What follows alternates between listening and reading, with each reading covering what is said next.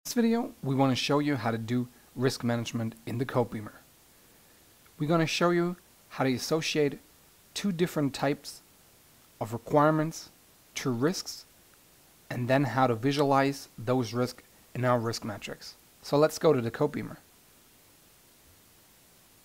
Here we are in our trackers, and from codeBeamer 7.4 on, it has its own risk trackers. And as you can see, it's empty. So let's go to the risks and set up a few risks. So what we're going to do, I'm going to set up a new risk, and for demonstration purposes, we will call it project risks. Then we will give it a few values. So we probably type in the likelihood will be 4, the severity will be 4. Let's click on save. Let's add a new risk. Let's call this product risk. So probably add here a few values as well. Likelihood should be 2, and probably severity be 5.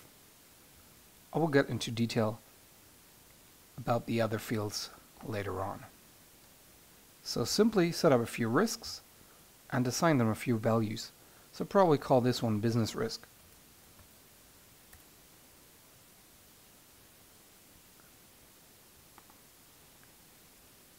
Let's assign the likelihood 5 and the severity 6.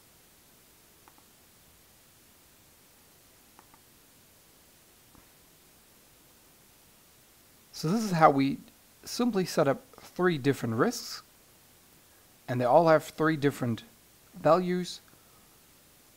Each one of them has individual likelihood and individual severity. So let's go now to another tracker. Let's go to our functional requirements and associate a couple requirements to the risks. So let's actually choose the tablet. As you can see down here, there's a risk field. We can easily pick one of the risks we just created. So let's click on this and associate this with the project risk. Let's go to carbon fiber plastic structure, make it a bit more simple. So product risk. Let's go to the touch interface and type it in. Let's call this the business risk. Now let's go to another tracker. Go to the non-functional requirements.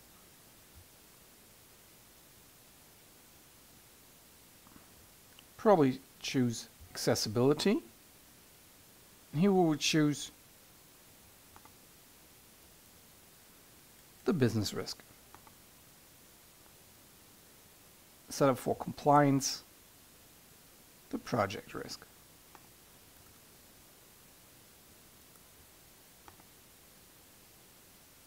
Now you have seen how we easily set up requirements and associated them with according risks.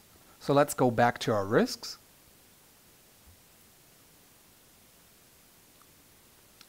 And on the top right, on the menu, we do have something which is called the risk matrix diagram. And this risk matrix diagram will visualize me my risks according to its underlying requirements. And as you can see here, the related trackers, so the related requirements are the functional requirements and the non-functional requirements. And I want to go down here. As you can see, there is an initial risk matrix, since I only set up the initial risk for severity and likelihood, but also each risk has a risk after mitigation. And as you can see, this one is empty. So let's actually click on here and see what's going on. And as you can see, the project risk is associated with the compliance, and the project risk is also associated with the tablet. So this is why we have here 2. And let's go click on this.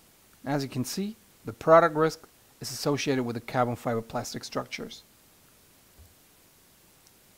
Now let's go back to our risks, and let's say probably the product risks should be mitigated.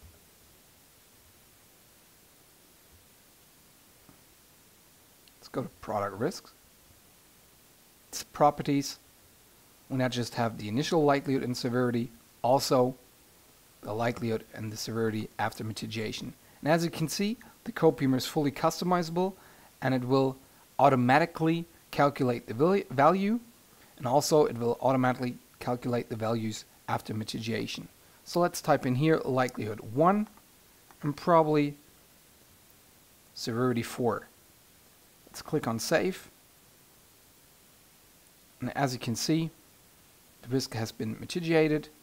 Let's have a look at the matrix, see what happened. Now it's up here. And this is an easy way how we can associate requirements from different trackers to one risk tracker and easily visualize the risks. To see how the matrix and all those values up here are fully customizable, have a look at the video called Risk Matrix Configuration. Thanks for watching.